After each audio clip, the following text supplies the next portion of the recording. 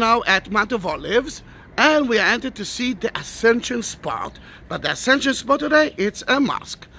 Because the sun is in our eyes, we will talk about it soon. That we are already in the compound, which is now part of the mosque. And you can see so many things here. You already saw the most important part, the memorial site where Jesus ascended in heaven. You can see here wall from the Muslim time, but from time to time you can see some remains from the Byzantine churches that were here.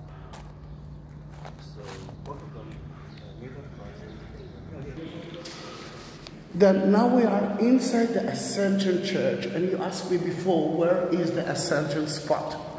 Then let me tell you, let me remind you that at the Byzantine, at the Crusader Church, the door was open.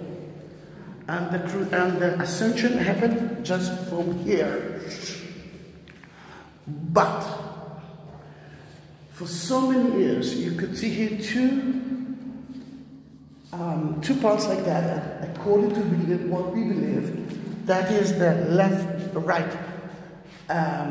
of Jesus when he ascended. It was right here in the center. But the Muslims, when they built that chapel, they built it as a Muslim chapel. You can see the mihrab. Mihrab, it actually tells you where the Muslims are praying, and Mecca is there. Then when the Muslims are using it, they're sitting here, and they move it to there. There were two stones like that. We don't know what's happened to the other stone. It disappeared. Might be that pilgrims used to take some small pieces. Some other Romans said that it's in Rome, but we can actually blame Rome for everything. It's in Rome. Where's the Ten Commandments? Rome. Where's the Ark?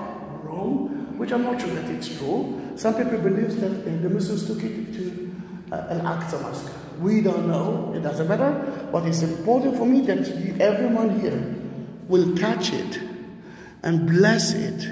And again, I don't know if you're Catholic, Protestant, or whatever.